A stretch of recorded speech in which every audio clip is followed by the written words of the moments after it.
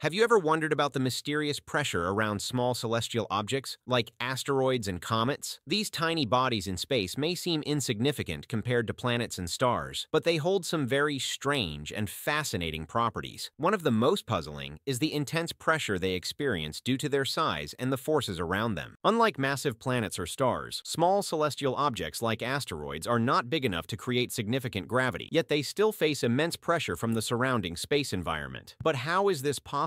The pressure around these objects is a result of their constant movement through space, their interaction with solar winds, and their exposure to cosmic radiation. What happens when these forces collide with the small bodies? Could this pressure cause asteroids to break apart or even change the surface of comets? And if we were ever to land on one of these small celestial objects, how would we experience this mysterious pressure firsthand? Let us know in the comments. What do you think happens to these small celestial bodies under the intense pressure of space? Could they survive in the harsh conditions, or would they eventually break apart? Subscribe to Flip the Script for more cosmic mysteries that make you question everything.